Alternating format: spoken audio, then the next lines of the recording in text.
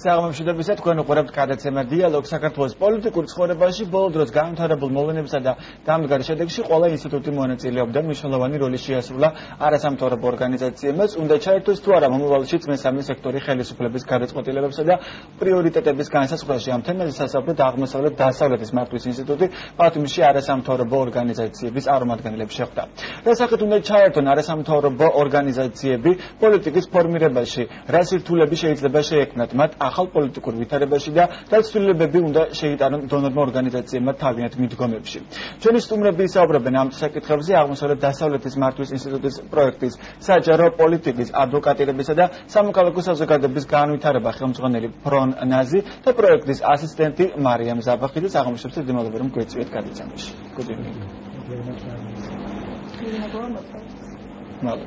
პრეზიდენტმა სააკაშვილმა დღეს ბათუმში თქვა, რომ ლევან ვაშალომიძე ოპოზიციაში გადადის და ის ნაციონალურ მოძრაობას უხელმძღვანელებს აჭარაში. ლევან ვაშალომიძე ჩვენ დღეს დიალოგში სტუმრობაში ვთავაზებთ, მაგრამ უარი მივიღეთ.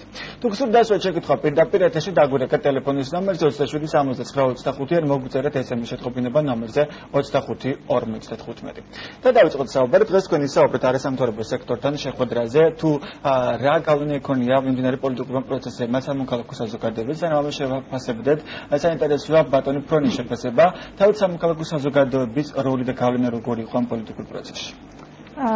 What was the role of the civil society and NGO sector prior to the change in the government occurred? It's actually a very good question. It's a question that every single international donor right now in Georgia is asking. ეს არის ის შეკითხვა, რომელსაც ყველა საერთაშორისო ორგანიზაცია, საერთაშორისო დონორი, რომელიც იმყოფება საქართველოში. Since we've been running this project for the last 2 years, we've been trying to find ways where the civil society sector and the government can work a little closer together. გასული 2 წლის განმავლობაში, რაც ჩვენ ამ პროექტს ვახორციელებთ საქართველოში, ამ საკითხით ვინტერესდებოდით, როგორ შეიძლება გადაიკვეთოს სამოქალაქო სექტორისა და ხელისუფლების როლი ერთმანეთში. We witness now with this new government, there's an incredible window of opportunity to work with the new government. და როგორც ნახეთ, ახალი ხელისუფლების პირობებში არის ღია ფანჯარა, დიდი შესაძლებლობა არის, რომ ეს ურთიერთობა შედგეს. They've actually reached out to the civil society sector. ისინი უკვე დაუკავშირდნენ სამოქალაქო საზოგადოების სექტორს და გამოთქვეს სურვილი თანამშრომლობაზე. And so now we're trying to figure out what's the best way the civil society sector can try to assist the government in its current environment that we're in. და რასაც ჩვენ ვცდილობთ, რის გარკვევას ვცდილობთ, არის ის, რომ ვნახოთ თუ რა მიმართულებით როგორ არის შესაძლებელი სამოქალაქო საზოგადოება დაეხმაროს ხელისუფლებას სხვადასხვა საკითხების გადაჭრაში. კონკრეტულად რა ბერკეტები არსებობს სამოქალაქო საზოგადოების ხელში, ვინ უნდა მოვიაზროთ სამოქალაქო საზოგადოების შიგნით და რა ბერკეტი არსებობს იმისთვის, რომ პოლიტიკურად ანგარიშგასაწევი გახდეს სამოქალაქო საზოგადოება და მისი პოზიციები. Who should we consider as a civil society and how civil society can become such a power that could be accounted? You're again, I'm not patronizing you, but really it's a very, very good issue, and this is what we were discussing now in Tbilisi and also here in Batumi. ეს არის მართლაც ის საკითხი, რომელსაც ჩვენ ვინტერესდებით, მქონდა შეხვედრა თბილისში და სწორედ ამ თემის გასარკვევად, ამ თემაზე დისკუსიისთვის ჩამოვედით ბათუმში. Contrary to popular belief, Georgia actually has a very, very strong civil society sector. უნდა ითქვას, რომ საქართველოს ყავს ძალიან ძლიერი სამოქალაქო საზოგადოება. I'll give you 2 examples. One is this social network that you have here where you help one another and your family. ეს არის ის სოციალური ურთიერთობა, რომელიც გვაქვს, თუ როგორ ვეხმარებით ახლობლებს ნათესავს, როგორ ურთიერთობთ ერთმანეთთან. And the second one is that you had the students and the general public who stood up for social justice just about a few weeks ago. მეორე მაგალითი არის ის სტუდენტობა და ზოგადად სამოქალაქო საზოგადოება, როგორ დადგა ერთად პატიმრების უფლებების დასაცავად, ესეც არის ამის მაგალითი. The second part of your question თქვენი შეკითხვის მეორე ნაწილს რაც შეეხება is the NGO sector. არის თვითონ არასამთავრობო სექტორი. And that's a challenge that we're facing. Do the NGOs represent or work on the ideas that matter to the general public. ეს არის ის გამოწვევა, რაც თქვენ ახსენეთ, ანუ მუშაობს თუ არა არასამთავრობო სექტორი იმ პრობლემებზე, რომელიც რეალურად არსებობს და რომელიც ყველაზე მეტად აწუხებს სამოქალაქო საზოგადოებას. მუშაობს მის შეფასებით რეალურად არასამთავრობო სექტორი იმართულებით, რომ მათაც კონდეს მას რეალური შედეგები, იმიტომ რომ ჩვენ ხშირად ვერ ვხედავთ ამ შედეგებს და როცა ვთქვათ, ვინ დადო ეს შედეგი, რაც ახლა ჩვენ გვაქვს, ეს იყო თუ არა არასამთავრობოების აქტიური მუშაობის შედეგი. What's your opinion? Does the NGO sector works in the right direction, and the result that we have today in this change was the impact of the NGO sector, or how it came? Well, let's just talk with facts for 1 second. If we look at every single survey that was conducted, a public perception survey,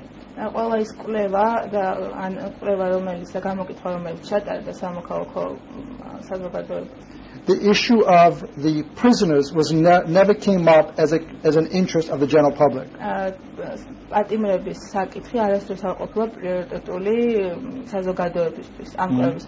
In fact, the number one concern that every single survey indicated was the general public was interested in unemployment,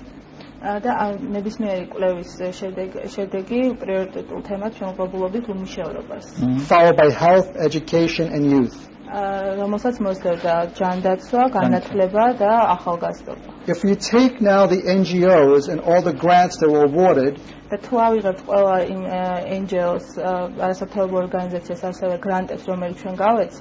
you compare them to the public perception surveys, there's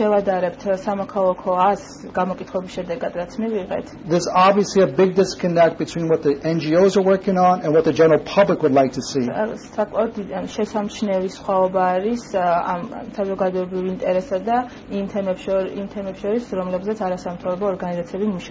So to answer your question very shortly, the NGO community to a large extent does not speak or represent the general public's views too well.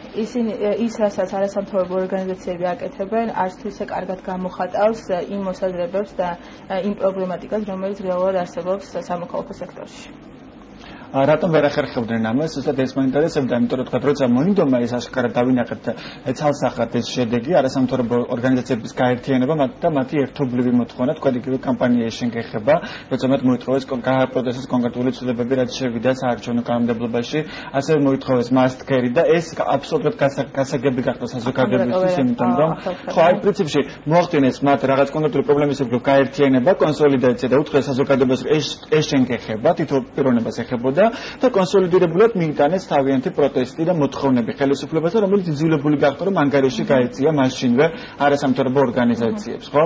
ან ამ შემთხვევაში აქამდე რატომ ვერ იყო ეს შედეგი, რაც ასე ბატონმა ფრონმაც აღნიშნა, რომ ეს იყო პრობლემა. What was the problem of not reaching some kind of result? Because as he mentioned, there were some kind of advocacy campaigns. For instance, it matters for you or about Mascari when there was a consolidation of NGO sectors and they made government to make some changes. So this is again one of the reasons why we're meeting with the students and the civil society sector. ეს არის მიზეზი თუ რატომ ხდებით სამოქალაქო საზოგადოებას, არასამთავრობო სექტორს და ასევე სტუდენტებს. What can we do during this honeymoon period between the government and civil society to correct this problem where the government answers to the demands of civil society? დღევანდელი სიტუაცია ისეთი ნიადაგია შექმნილი, რადგან ახლადაც შეუძლია მთავრობა, მათ აქვთ უფრო მეტი ხალხსნილობა არასამთავრობო სექტორის მიმართ, რის შეიძლება ჩვენ დავეხმაროთ, თქვათ, რომ ეს ურთიერთობა, მყარი ურთიერთობა არასამთავრობო ორგანიზაციებსა და თქვათ სახელმწიფო შორის, ახალმთავრობა შორის ჩამოყალიბდეს. I'm sorry. So you're absolutely correct. We haven't figured out a way of how NGOs, the relationship between NGOs and government, that's still problematic. That's still a challenge.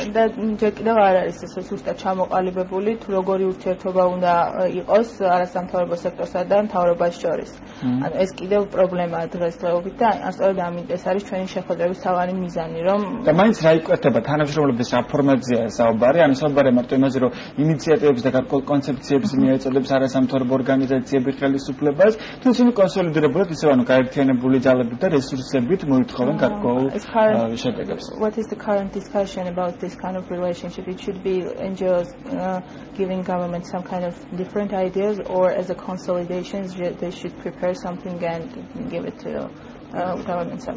Well, the one thing that we're trying to do is make sure that the NGOs have concrete ideas and concrete proposals. რაც გვინდა რომ მივახცევთ ამ შეხვედრებით არის ის, რომ არასამთავრობო ორგანიზაციებს გქონდეთ კონკრეტული იდეები და კონკრეტული შეთავაზებები ახალი მთავრობის მიმართ.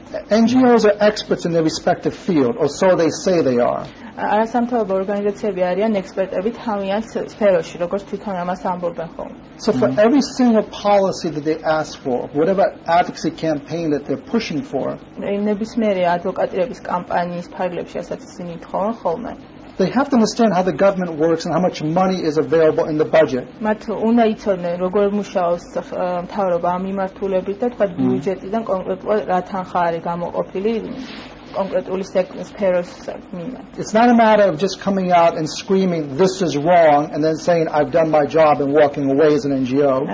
და არ არის სწორი მიდგომა რომ თქვა არასამთავრობო ორგანიზაციამ თქვას რომ არსებული მიდგომა არის არასწორი და მხოლოდ ასე დაასრულოს მუშაობა და შემდეგ სხვა საკითხებზე გადაიწყოს ალტერნატივა როგორც ჩანს სახელმწიფო. They should offer some alternatives. Absolutely.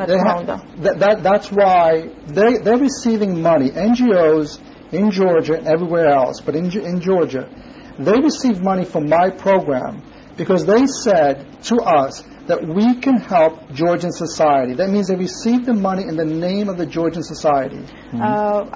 არასამთავრობო ორგანიზაციებმა ჩვენი პროექტიდან მიიღეს თანხა, რადგან მათ აღნიშნეს და თქვეს, რომ შეუძლიათ დაეხმაროს საზოგადოების განვითარებას. ანუ ჩვენგან თანხა მათ მიიღეს საზოგადოების სახელით. And you as a journalist or as a citizen have the right to ask that NGO and say, how did you spend that money that you received from G-PAC? თქვენ როგორც ჟურნალისტ ან ნებისმიერ სხვა მოქალაქეს გაქვთ იმის უფლება, რომ დასვათ ეს შეკითხვა როგორ დაიხარჯა მაგალითად G-PAC-ისგან მიღებული თანხა. შეგიძლიათ დაუსვათ. And this is one of the major problems in Georgia. Neither the media nor the public ever asked the NGOs to be accountable. და ეს არის სწორედ პრობლემა, რომ არც მედია და არც სხვა რომელიმე ინსტიტუტი არ თხოვს პასუხს არასამთავრობო ორგანიზაციებს თუ რაში ხარჯავენ ისინი ფულს და არ დაახლოვებენ იმ შედეგს, რაც რეალურად დგება ხოლმე პროექტებში. როგორ შეიძლება ამ შემთხვევაში მედიამ მოსთხოვოს ეს პასუხი?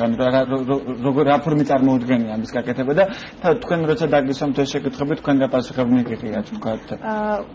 In your opinion, how could the media get this answers from the NGO, and if we had this kind of situation we asked, what was the answer from NGOs? I can tell you what we did for my project. In the beginning, we started holding press conferences each time we awarded a grant.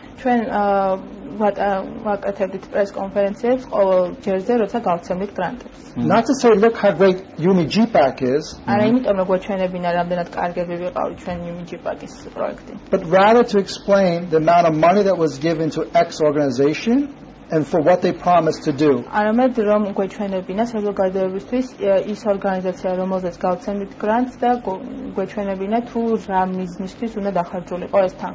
we let it known to all our grantees that if the public or the media ask for the information, you are obligated to provide it.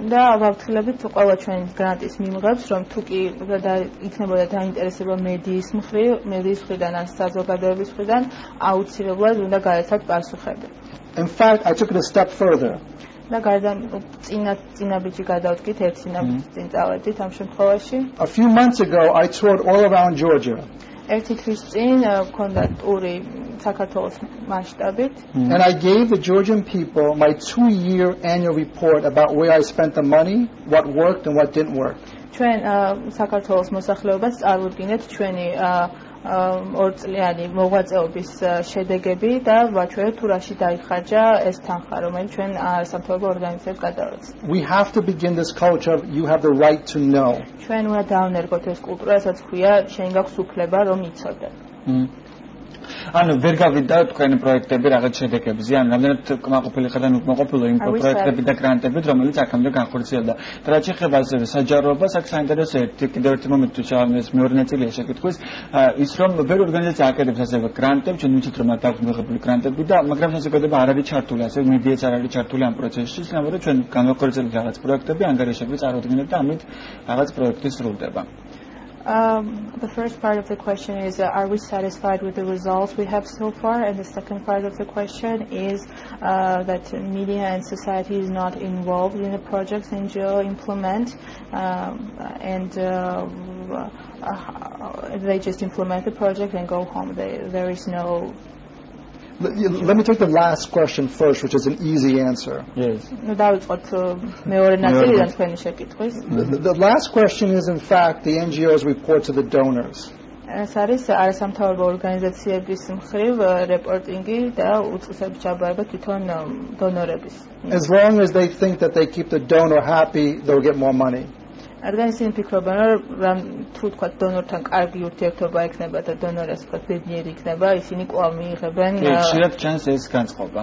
This is seen quite right. When a day comes when they have to depend on the funding from the people, მაგრამ როცა დადგება ის დღე, როდესაც არასამთავრობო სექტორი იქნება დამოკიდებული მიიღოს დაფინანსება თვითონ ხალხისგან, then I promise you they're going to start reporting to the people. ისინი აუცილებლად ხალხსაც garantiებენ იმ პროექტებზე, რომელსაც ახორციელებენ. As far as have we been satisfied with their work? რაც შეეხება ჩვენს კმაყოფილებას ზოგადად შედეგების მხრივ, we actually have been very satisfied, especially with the organizations in the regions. ჩვენ კმაყოფილები ვართ შედეგებით, განსაკუთრებით ხარისხგასმით გვინააღმნიშნოთ რეგიონალური ორგანიზაციების მუშაობა. They were able to bring clean water to people. მაგალითად ჩვენი პროექტის წყალობით სუფთა წყალი მიეწოდება დღეს მოსახლეობას. They were able to get the pensions to the right people. პენსია ურიგდება სტაჭირო ხალხს, ვისთვის ის განკუთვნილია მიზნობრივ ხალხს. But we have not been satisfied in the way that they actually communicate with the general public. მაგრამ ჩვენ ვართ უკმაყოფილოები იმის მხრივ, რომ თვითონ არ მოგწევს კომუნიკაცია, თუ როგორი აქვს კომუნიკაცია არასამთავრობო სექტორს ხალხთან და ზოგადად მედიასთანაც. And the other part is, I hate to see so critical. არ მინდა ვიყო ძალიან კრიტიკული. But in fact, there is a lack of expertise among the NGOs in certain issues. მაგრამ არსებობს გარკვეული პროფესიონალიზმის სიმცირე თვითონ არასამთავრობო სექტორში. In particular regarding education. კონკრეტულად რომ ვთქვათ განათლების კუთხე. Which is a major issue here in Georgia. რაც საქართველოში არის ერთ-ერთი ყველაზე მნიშვნელოვანი და პრობლემატური საკითხი. და აჭარის შემთხვევაში რომელი იყო ეს პროექტები, რომელსაც თქვენი ორგანიზაცია აფინანსებდა აქურატ? Which project we implemented in Ajara region, which Oh God, you put me in a situation now. We awarded over 140 grants. I can tell about the project. რაც მე მახსოვს, ორი პროექტი შემიძლია დაგისახელოთ. ერთი არის ეკომიგრანტების პრობლემებთან დაკავშირებით, რომელსაც ბორჯღალი ახორციელებს. ერთი გრანტი ქონა ამ მიმართულებით გაცემული, ეს პროექტი დასრულდა და შემდეგ გაუგზავნეთ, ისევ ამ თემაზე მუშაობენ მაღალმთიან აჭარაში, მოგხსენებათ სხვადასხვა ბუნებრივი. ვიცით ამ პროექტის შესახებ ჩვენ საერთოდ გვისაუბრია. და მეორე პროექტი ეკომიგრანტები ისევ აქტუალურ პრობლემად რჩება ჯერ კიდევ. და მეორე პრობლემა ეს იყო არასამთავრობო ორგანიზაციის step forward, რომლებიც მუშაობდნენ სვენადაქვეითებული ბავშვების უფლებების ადვოკატები და მათი თქვათ მშობლებისთვის სხვადასხვა პრობლემატური საკითხების წინ წამოწვით. ეს შემიძლია ორი არასამთავრობო ორგანიზაცია დაგისახოთ, რომელიც აჭარის რეგიონში დააფინანსებს. ანუ ეს ერთად სოციალური მართლობის პროექტები იყო, ხო როგორც გქონდა? This is a social project. To a large extent, the word advocacy is still has a limited definition here in Georgia. თვითონ სიტყვა ადვოკატირებას აქვს საქართველოში ლიმიტირებული გაგება ზოგადად. When you mention advocacy and the way it's translated into Georgian, it inspires most people to apply for social assistance or social kind of program. როდესაც ვამბობ სიტყვა ადვოკატირებას, უმრავლესობას უჩნდება ასოციაცია ამ სოციალურ, ანუ აუცილებლად სოციალური მიმართულებით უნდა იყოს ეს პროექტი განხორციელებული. So if you notice, I try in a conversation not to use the word advocacy. თუ შეამჩნიეთ საუბრისას ვცდილობდი რომ არ გამომატარებინე სიტყვა ადვოკატირებას. But we try to say, look at the issues that matter the most to your community. არამედ ადვოკატირების მაგივრად ვამბობთ გითხარით ის პრობლემები, რომელიც ყველაზე მნიშვნელოვანია თქვენი საზოგადოებისთვის. არა, პრობლემები ძალიან ბევრია, მაგრამ იგივე ეკომიგრანტების თემას რო დაუბრუნდეთ, ხო, მე რა მაინტერესებს ბატონი ფრონის მოსაზრება. ჩვენ ვიცით, რომ არა ძალიან ბევრი ეკომიგრანტები რა მხრივ ძალიან პრობლემური რეგიონია აჭარა და ათასობით ეკომიგრანტი ყავს რეგიონში. ეს პრობლემა არსებობს უკვე წლების განმავლობაში. ისინი უკვე წელსაც ამ არჩევნების შემდეგაც არაერთ შენობაში შეიჭრნენ, რომ დაეკავებინან შენობა. ან მათთვის არაფერი არ შეცვლა რეალურად. დაწყებული იქიდან, რომ საკანონმდებლო ბაზაში ეკომიგრანტის სტატუსის განსაზღვრა არ მომხდარა, არც ფული არ მიუციათ, არც სახლი არ მიუციათ, ანუ რეალურად ის ვინც იყო მდგომარეობაში, ისევ არის მდგომარეობაში. ხა გამნახეს მდგომარეობა და შეიჭრნენ სადღაც თავისუფალ მიტოვებულ სახლებში, ხო? ანუ რა უნდა შეძლებოდა ამ შემთხვევაში არასამთავრობო სექტორს ან კარგი ძლიერ სამოქალაქო საზოგადოება რა შეძლებდა, რომ იგივე მდგომარეობა აღარ პრობლემასთან დაკავშირებით. მეტყვი როცა პროექტი ხორციელდებოდა ამ მარტო. Regarding our project about eco-migration, this problem is still very active, and in spite of the project implemented, this problem is still occurring, and the question is what could have done by NGO sector in a different way to make sure that this problem will be solved, because there is still no definition of eco-migrants on a legislative level. So the answer is actually very simple. It's in fact your government is responsible for these issues.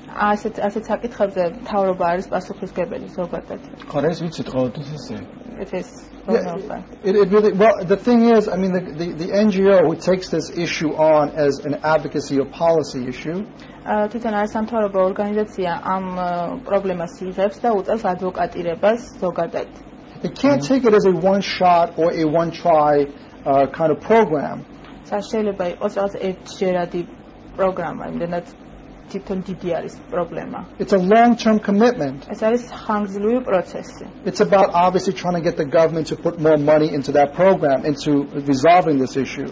თქმა უნდა, მოისაზრებს თავის თავში, რომ თვითონ მთავრობამ უფრო მეტი ფული ჩადოს ამ პრობლემის გადასაჭრელად. It's about educating the public about it. ასევე ეს პროექტი მოისაზრებს, რომ საზოგადოებაში ამ პრობლემის მიმართ, თქვათ, ინფორმირებულობა გაიგოს. Educating the businesses. ასევე ამ პრობლემაზე ყურადღება გამახვილოს თვითონ ბიზნეს სექტორმა. Most NGOs here run a campaign, a project. უმრავლესი უმეტესად არასამთავრობო ორგანიზაციები ახორციელებენ პროექტებს. They go there and say, I met with the government. ამბობენ რომ შევხვდით მთავრობას. I told them this is what the problem is. უთხარით რომ ეს არის პრობლემა. Here's what you need to do. ეს გვინდა რომ გავაკეთოთ. And my job is done. და ჩემი საქმე როგორც არასამთავრობო ორგანიზაცია ამ ეტაპზე დასრულდა. დასრულდა ამ შემთხვევაში არასამთავრობო საქმე და სამოქალაქო საზოგადოების საქმე. მე არ მიყარება ეჭვი ბორჯღალოში ამ შემთხვევაში, რომელიც დარწმუნებული ვარ, რომ მოაგროვა ეკომიგრანტების მრავალი ფაქტი და საქმე და მიიტანა ეს თითოეული ფაქტი ხელისუფლებამ და გააცნო ამ ყველაფერზე, როგორც ხელისუფლება, ასევე საზოგადოება. იმიტომ რომ ერთადერთი კონდა საუბარი, მაგრამ სხვა რა ბერკეტები არსებობდა, თქვა ამ შემთხვევაში სამოქალაქო საზოგადოებაც ან არსებობს ეხლა დღეს საზოგადოების ხელში, რომ ჩვენ ისევ იგივე შედეგი არ გქონდეს, რომ შედეგი არ შეცვლილა. When should NGOs role be finished? Like you said, go to the government, say what to do, and then what? What next step should the government and NGO sector make, not to ensure that this problem will be solved? In order to change something in government, any government in the world, you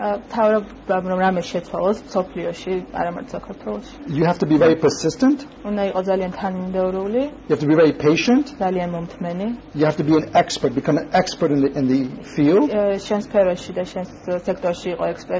Know how to use the media. Wait for your chance, any chance you get to get inside to make your case in the government or outside.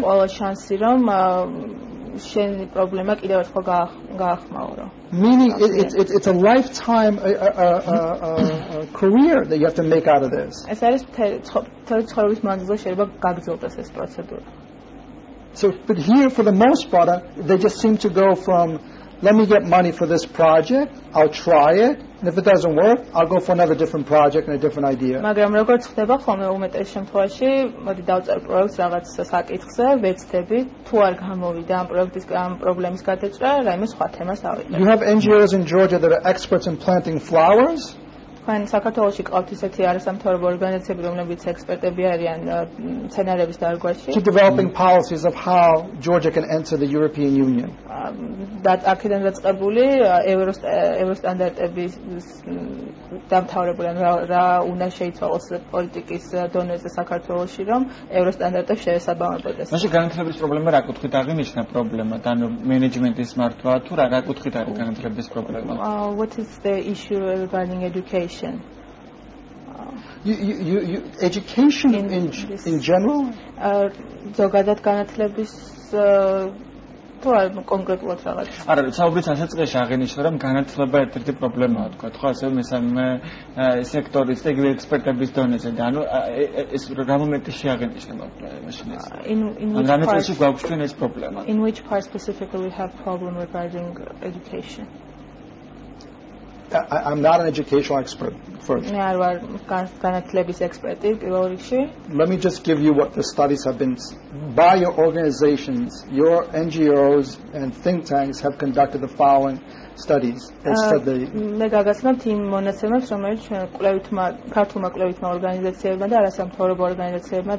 was a study conducted a few months ago that was completed on how much money is spent on private tutoring. რამოდენიმე პერიოდის წინ ჩატარდა ესეთი კვლევა, რომელიც ეძღვნებოდა თემას თუ რა რაოდენობის თანხას ხარჯავენ კერძო მომზადებაზე ზოგადად საქართველოში. A very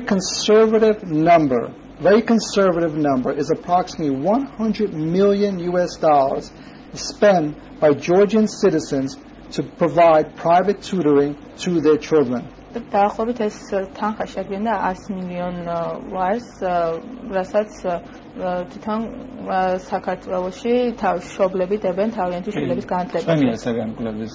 They are aware of this. So obviously there's an issue here. ნათელია რომ არსებობს გარკვეული პრობლემა ამ მიმართულებით. და ჩამონათვალის ანგარიშს ან როცა ჩვენ ხშირად ვერღობულობთ შედეგს ჩამონათვალი ქონდა ასე ბატონ პროს თუ რა ქმნის პრობლემას როცა რაღაც პროექტი კარგად ვერ ხორციელდება რომელია ყველაზე სუსტი რგოლია ის როგორ გითხრას ანუ საქართველოს შემთხვევაში მისი დაკვირვებით და თანმიმდევრულობაში რა პრობლემაა და ესე შემდეგ when we have problems why these problems occur in the NGO sector what is the weakest circle it's persistency, expertise, or what is the weakest? And communication, lack of communication, like non-communicating with media sector. What's the main problem? One of the major problems that we face in Georgia is there's a lot of money for NGOs. რასაც ეს თავი პრობლემა რომელსაც ვაწყდებით საქართველოში არის ის რომ საკმაოდ დიდი ოდენობის თანხა არის გამოყოფილი NGO არასამთავრობო ორგანიზაციებში. A very conservative number again is approximately $26 million in grants alone are available for Georgian NGOs. და ესე რომ ვთქვათ ციფრებით $26 მილიონი არის გამოყოფილი საქართველოსთვის არასამთავრობო ორგანიზაციებიდან. ეს მხოლოდ ამ ორგანიზაციიდან? From only our organization? No, our organization has approximately $1.2 million a year. ჩვენს ორგანიზაციას აქვს დაახლოებით 1,200,000 დაახლოებით. If you took a list of all the NGOs, it's almost the same 25-30 NGOs that are receiving money here in Georgia. თუ აიღებთ თვითონ იმ არასამთავრობო ორგანიზაციების სიას, რომლებიც იღებენ ამ გრანტებს, სულ 20-25 ორგანიზაცია ფიგურირებს. And if we push them or demand too much from them, ჩვენ თუ ვითხოვთ ძალიან ბევრს მათგან, they would say, "Oh, I don't want to work with you. I'll just take the money over there." I will take the money from another organization. თუ თქვენ მოითხოვთ ჩემგან ბევრს, მე წავალ და სხვა ორგანიზაციისგან ავიღებ, თქვათ ამ თანხას. ეს არის არასამთავრობო ორგანიზაციების განწყობაზე. So in fact, to some extent, we donors are responsible for this. რაღაცა დონეზე ჩვენ დონორები ვართ ამაზე პასუხისმგებლები. But to be honest with you, you the media are just as responsible as we are. მაგრამ ასევე მინდა აღვნიშნო, რომ მედიაც არის ასევე პასუხისმგებელი, როგორც საერთაშორისო ორგანიზაციები. For not demanding much more from the NGO sector. რომ არ ითხოვთ უფრო მეტ არასამთავრობო ორგანიზაციებისგან. ხარა ჩვენ ყოველთვის სამ შეკითხვებს არ ვიცი, შეიძლება ალბათ უფრო მეტის მოთხოვნა შეიძლება. კარგი, და თავდამ გადაწყვეტილების მიღების პროცესში საინტერესოა რა ფორმებს ხედავთ ბატონო ფრონ, თქვენ რა ფორმებს ხედავთ, რომ რაც შეიძლება უფრო მეტი ადამიანი რო ჩაერთოს ამ გადაწყვეტილების მიღების პროცესში. How you see how regarding the involvement of more people in decision making process? You mean the NGOs getting involved much more with the government decision making process? ანუ არასამთავრობო ორგანიზაციები უფრო ჩართულები იყვნენ სახელმწიფო დონეზე. Yes, regarding. There's a positive and negative to that. არსებობს დადებითი და უარყოფითი ასპექტები ამ შემთხვევაში. The positive, it looks fantastic that everybody's involved in decision. დადებითი არის ის, რომ ყველა თუ ჩართული არის გადაწყვეტილების მიღებაში, ეს არის ძალიან კარგი. And if that happens, I guarantee you the government will never make a decision. თუ ეს მოხდა, მე გაძლევთ იმის გარანტიას, რომ თავრობა არასდროს აღარ მიიღებს გადაწყვეტილებას. Because it's going to be sitting there waiting and giving coffee to everybody every day. რომ ისინი უბრალოდ დაელოდებიან თვითონ იდეებს და თვითონაც აღარ გააკეთებენ. And this is why we met with the NGOs here and why we will meet with the other NGOs in the other cities. ეს არის ამიტომ შეხვდით ჩვენ არასამთავრობო ორგანიზაციებს აქ და ასევე შეხვდით სხვა რეგიონებში. Trying to get them to prioritize the issues to bring to the government. რომ მოხდეს იმ საკითხების ჩამოწერა პრიორიტეტების მიხედვით, რომელიც დღეს არის აქტუალური. It could be 5, it could be 7, it could be 3 issues, but they have to be very concrete issues so they can present to the government. შეიძლება იყოს 5, 7, 3 პრობლემური საკითხი, თუმცა ეს უნდა იყოს კონკრეტული საკითხი, რომელსაც წარუდგენენ უკან თავრობას. And the issues should be not only saying this is the problem, but also offering concrete solutions. და ეს არ უნდა იყოს მხოლოდ პრობლემის ჩამონათვალი, ასევე უნდა იყოს კონკრეტული ამ პრობლემის გადაჭრის გზები. And it's amazing because, as I said in the beginning of our discussion, it's the government who's reaching out to the civil society sector and asking them for help.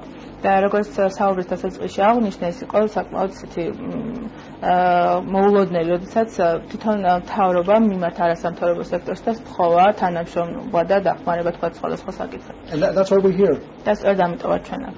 გასაგები, მაგრამ რა აღმოჩნდა, არის თუ არა მზად არასამთავრობო სექტორი ამის შეთავაზებისთვის? Is the NGO sector ready to offer and make some proposal in this kind of direction? There are actually. We had a very good discussion here. და იყო საუბარი არასამთავრობო სექტორიდან ასეთი ტიპის თანამშრომლობაზე. გასაგებია, დიდი მადლობა რეკლამის რო გადაცემაში და რეკლამის შემდეგ რამდენიმე წუთში დავბრუნდებით პირდაპირ ეთერში დაკვლოდეთ.